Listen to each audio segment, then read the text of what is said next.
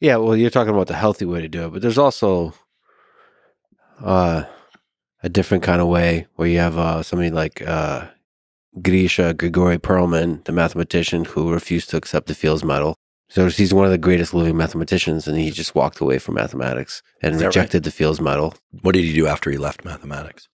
Life. Private. 100%. I respect that. He's become essentially a recluse. Is these photos of him looking very broke, like he could use the money. Ooh. He turned away the money. He turned away everything.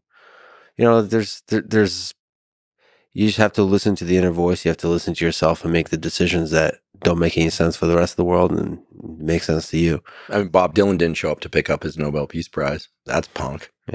Yeah. He probably grew in notoriety for that.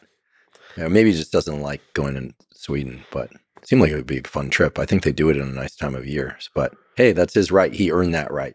I think the best artists aren't doing it for the prize. They aren't doing it for the fame or the money. They're doing it because they love the art. Yeah, that's the Rick Rubin thing. You got to verb it through, download your inner thing,